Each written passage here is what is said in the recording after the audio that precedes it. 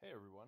I feel like this would be a good time to upload and say, hey, how's it going, everyone? Yeah, it's been quite a long time, over 4 years since my last video was published. So much has changed. I'll be honest, like, if you look at me now, I am no skin and bone guy. I'm pretty fat. But anyways, I'm about 265 now. Um, Today's date is... Hey, Google, what is today's date? It's Tuesday, October 25th, 2022. So I'm from the future, if you're watching the original videos in order. I am way into the future. What have I come back to say? Well, I got nothing. I do have a story. So, all right, let's update. So, when I was making videos, I was still with my wife at the time, Ricky Kemp, or Ricky. I'm just going to stop there. And I won't say her full last name, but Ricky. What happened was we got into we got into a disagreement. We got into a disagreement, and this was quite a few years ago, about 4 years ago. Shortly after that video was published, shortly it happened.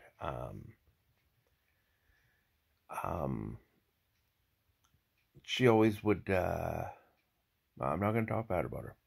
Nope. It happened in the past, but we just could never come to an agreement and talk about certain topics. A lot of times, um, she would rather suppress them instead of talking about them, or I would rather talk about them at the moment. And I learned later on through marriage counseling that it wasn't my fault that the relationship was falling apart. It was more that because I was a Christian, and found out later on that she was an atheist, and I did not know that when we got married or got into a relationship or anything like that. I also didn't know that she was studying witchcraft either, and those two don't usually go together, atheism and witchcraft, but apparently they do. And I found out after marriage counseling that she wanted separation. Turned out she wanted a divorce. And yeah, it was a hard time. I was scared. I did not know what to do. The Urban Abbey took me in, and I was a member of the Urban Abbey for Construction and Maintenance Apprenticeship. And yeah, it was a hard time at the moment. I was working with them, keeping my mind busy, letting myself heal, and as I was going through the transition, I asked something I shouldn't have asked, and my brothers at the Abbey taught me afterwards, like, you should never have asked that question. And it was me and Ricky were talking, and I asked her when, she wants a divorce and everything. When did you stop loving me? And she honestly answered that the day I said I do. And I was like 3 years being married. I was like, could have said something. This ain't working out. We could have left on good terms, at least left. Whether good or bad, at least we're not wasting our lives. But yeah, that happened. But because that happened, good things happened. I remember saying a prayer to God, and I did not know what to do in the relationship at points. I gave it to the Lord and said, you know what, if this isn't meant to be, I leave it in your hands. And I remember a few months afterwards that incident happened in the argument, and it almost went physical. Or not on my part. I never lay a hand on her at all, but she attacked me, and not physically, but threatened. and I said my only way of knocking the mental sense in, I said, listen, if you do this, the police will be called. And she stormed off, and that's the reason we broke up, was because of personally she couldn't trust me, she says. And I said, there's obviously more to that than what made out. And that's why I learned that she resented me a lot about a Jesus, more or less, that she grew up being in an abusive relationship with her stepfather, and stepfather beat her mom, and because of that, she always prayed to God, and God never came to rescue them away, and she blames God for that. She blames God couldn't exist if that was the case. So I learned from my marriage counselor that was more of a, there's nothing I could have done differently. Probably the only thing I could have done was denounce my faith, and that was not going to happen. So many different tests and trials here. I'll take my goggles off. I notice how they're darkening up. Yeah. Well, cool. It changes the light as I'm having my goggles on. That's cool. That's really neat. And this little guy is Mau Mau, right behind me. Mau Mau. And that brings me to this chapter. So while I was with the Abbey, I decided to help out during the COVID time. We call it the COVID time. But while I was helping out the Urban Abbey, I was helping out with a shelter program, and I was helping a lot of guys out, and I was spending a lot of time and taking care of some guys on the street and giving them a place to stay. We were an outflow for shelter house, so anybody that pretty much was a COVID patient, or not a COVID patient, but like they had no room to put them, or if it was they're making all this COVID symptoms, but we can't let them infect everyone else, so we're going to send them to you. And it was really like terrible. But these people were being punished for it, and we gave them a place to stay and a place to bring their spirits up, and they gave me a chance to preach about Jesus, and none of them really wanted to know about it, and I never really brought it up again, but I still tried to practice love. And yeah, one guy though we got reconnected with, the guy would stay with us was, I can't remember his name, but he had severe memory loss, Alzheimer's, and one of our friends actually got him in contact with his sister or his daughter or something, and it was amazing. It was an amazing story. I only know bits and pieces of it, but it was very amazing. So that happened, and right after that, I came across some, $4,000. It was a beautiful gift from the Abbey, to help out with some of my bills and certain things of my time I've been spending there, because I was doing, I think it was 13 to 15-hour days sometimes, with volunteering in the shelter house and then volunteering in the kitchen for cooking and doing other things everywhere else and not accepting money. I was given an amount of money, and some of it I bought an Xbox, my game system. Others I bought some clothes and things like that. But a portion of it, I spent it on my business. I got a bike trailer. And this was just me chilling out, not thinking anything of it, but just something to help me. Because the Abbey paid for like most of my bills and everything like that. Only thing I really had to worry about paying for was my rent and my luxury items. If I wanted an Xbox or I wanted a game subscription, I had to pay for that, and that's where the business came in. So I started a lawn mowing company because I was really good at it, and was fun. Like, I had a couple customers, not a lot, and I wasn't thinking it was going to grow. Honestly, it didn't. And it grew. And it grew quick.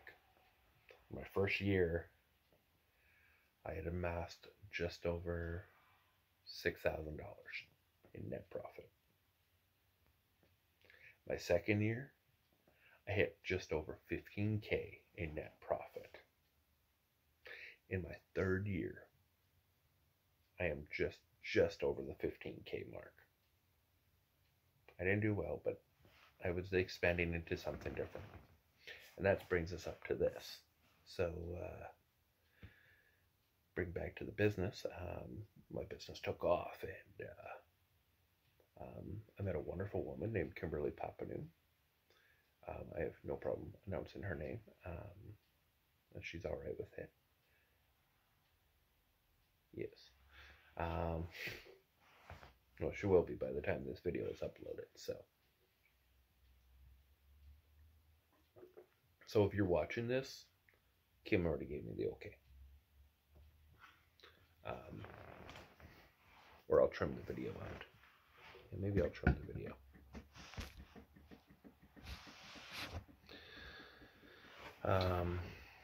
So we started dating, and eventually got engaged, and yeah, just waiting for the deal with the courts to be over, and I'm going to be married to her.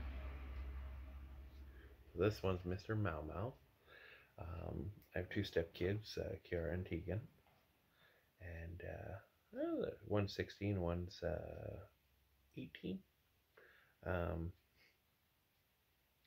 Lovely kids. I love them both very greatly and greatly deeply.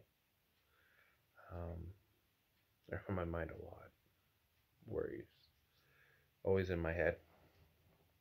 So this is Mr. Mau Mau. And then we have another animal, Boehner, which is a dog, Pitbull Boxer Doberman German Shepherd. The reason his full name is Phantom, but we call him Mau Mau because he usually communicates.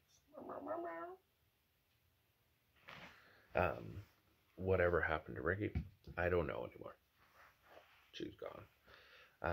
Do I build tiny campers anymore? No, I definitely do not. Do I have plans to make one? Yeah, I'm thinking about it. I don't know when. I don't know where. But I do have plans to make one. Do I use a bike much?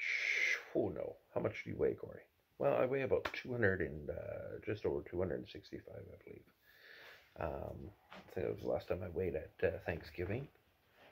And Thanksgiving just passed. My dad's birthday's coming up soon. Do I do bushcrafting? Yes, I still do bushcrafting. I still do gardening and everything like that. And I still do canning. And do I do much dehydrating? Not a lot. I found a lot of flaws about dehydrator. Maybe I just got the wrong one, and the time consumption it was, and for it, like the scale I wanted it for, it wasn't enough that I could use it for. But then again, I was trying to do everything by hand. Did I last out and do in winter? No, I did not do winter. Yeah, that pretty much brings you all up to date. I don't know how often I'll make video logs, every once in a while. They're more for me than anything. Like, I enjoy watching them as years go by and just go back and go, holy smokes, Corey. Like, the beard you had, like, hair growth, body structure, you're all well bred. I could tell. Where the weight gain came from. Get off the bread. Leave it alone. Yeah, so you'll probably see Kim in some of the videos. And, yeah. I'm not going to delete the videos because they don't hold any resemblance to me or anything like that. But yeah. Oh, I also bought a kilt because my company's called the Celtic Trimmer. So I wear a kilt usually. Right now I'm currently wearing a pair of pants, but often I'm very known for having my kilt on. I have two kilts at my disposal, I have the Royal Stewards clan, which is the true King of Scotland. And then I have my clan, which is the Fraser clan. What else has happened? Other updates. Shortly after I got separated, I got baptized. So that was a bigger one. But yeah, that's pretty much a sums up of what's been going on and everything on it. Other than there's little fine details here and there, but those are the big points. So it's 2022, October 2022. I don't think I'll be really playing with formal editing and things like that. Like, it was all about like making it look flashy. You know what? I'm just gonna make it look traditionally. I'm gonna speak how I am. How's your face, Corey? Not as fresh as it used to be.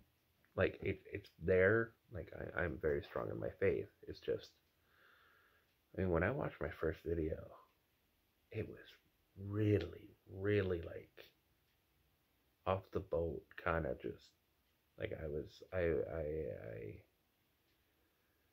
yeah.